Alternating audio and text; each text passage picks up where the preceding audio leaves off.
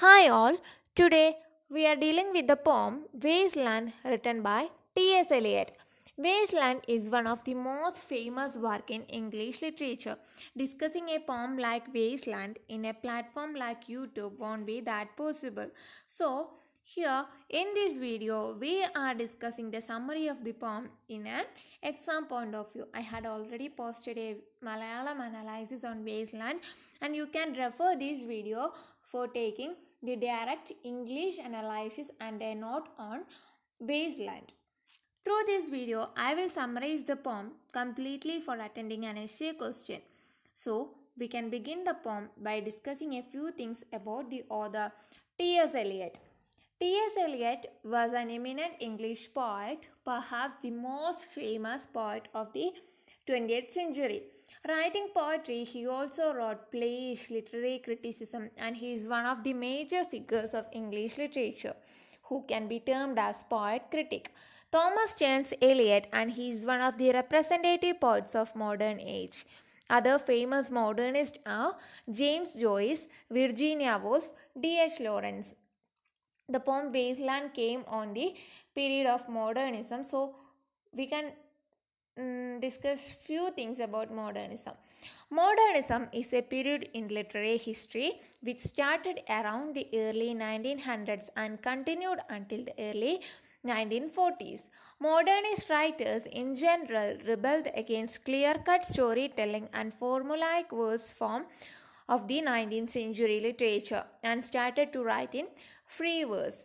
Eliot awarded with Nobel Prize for Literature in the year 1948. The Wasteland is the masterpiece of Eliot published in 1922.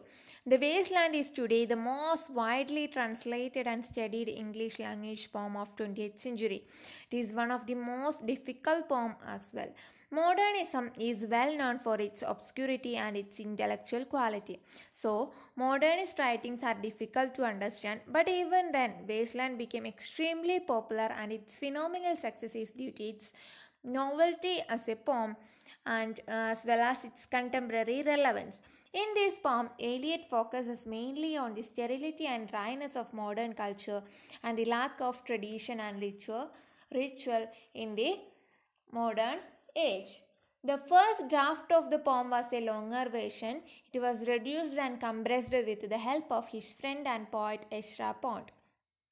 As a result, what happened was the poem became trimmed and at the same time became more obscure. The Wasteland still remains a touchstone of English literary canon. Eliot had wide knowledge in the myths and legends from different parts of the world. He was influenced mainly by two important books. One is Jesse L. Weston's Ritual to Romance and James Fraser's The Golden Bough. Other important sources include Bible, Upanishads, Buddha's Fire Sermon, and he profusely quotes from authors like Shakespeare, Chaucer, Spenser, Andrew Marvell, etc. Eliot uses several myths and legends in this poem. One of the legendary figure is the Fisher King. He is the important ruler who made his kingdom an infertile wasteland. Eliot brilliantly adapts the legend of the Fisher King and his wasteland to illustrate the deteriorating condition of the modern society. And also he uses the legendary figure, the legend of Oedipus. He was the king of Thebes. He unknowingly killed his father and married his mother, invoking the wrath of the god. When he knew the truth, he became blind and the land became infertile. And the next legendary figure is Tiresias. Tiresias is another important legendary figure in the poem. The legendary soothsayer Tiresias was gifted with prophecy and immortality. He was one of the narrator of this poem. According to legends, Tiresias was punished by goddess Hera, who changed him into a woman. He was also struck blind by goddess Athena because he saw her bathing naked. Eliot uses Tiresias as a narrator because he has enjoyed both manhood and womanhood. The poem adopts a novel technique of narration. It follows the fragmentary narrative form. It lacks continuity, and therefore, the disconnected episodes juxtaposed in the poem and the narration is monologic in nature. But at the same time, there are many narrators. So we can move to the brief summary of the poem. The Wasteland was published in 1922, 4 years after the First World War.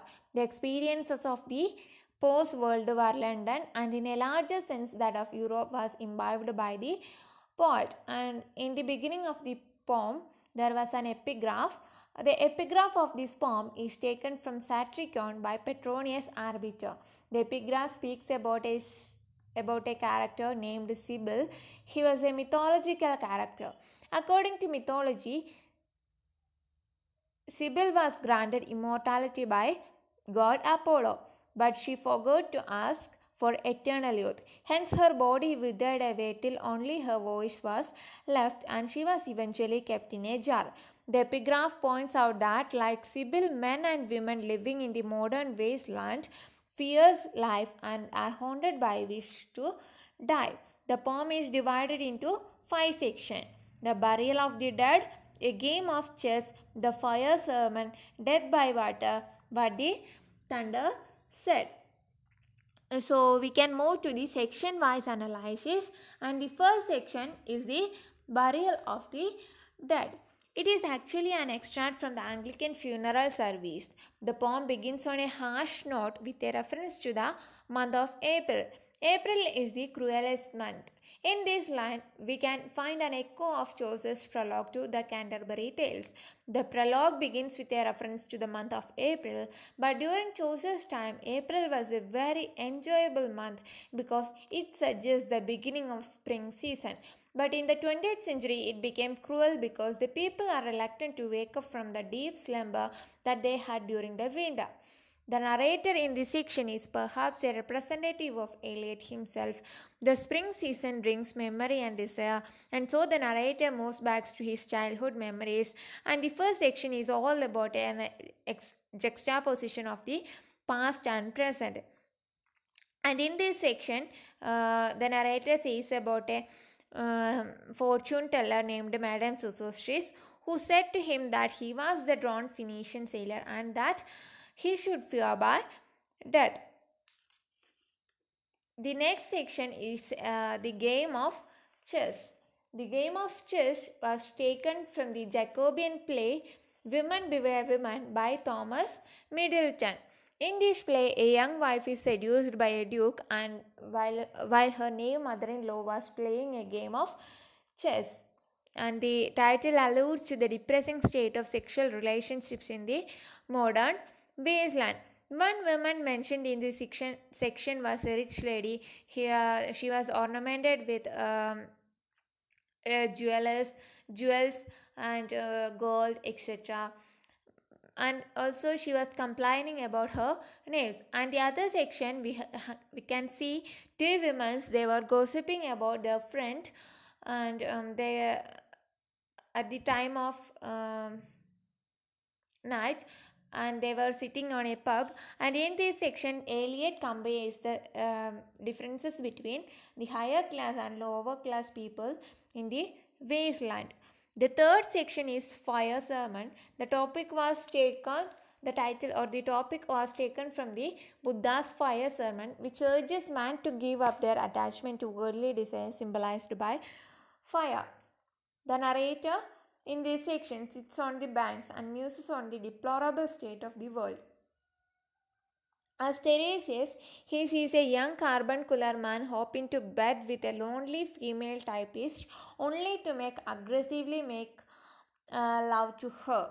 The poem returns to the river where maidens sing a song of lament, one of them crying for her loss of innocence to a similarly lustful man. Death by water. The death by water describes a dead Phoenician lying in the water. He may be the same drowned sailor whom Madame Sosostris spoke. And in this section, Eliot asked a human to spiritually reborn. And the last section is what the thunder said. The fifth section shifts the focus from the sea to the rocks, and the narrator cries for rain, and it finally comes. The thunder said that the thunder that accompanies it ushers in the three-pronged a dictum from the Brihadaranyaka Upanishad, Datta Davyadvam Damyada, to give, to sympathize, to control. And that's all about the poem Wasteland, written by T.S. Eliot.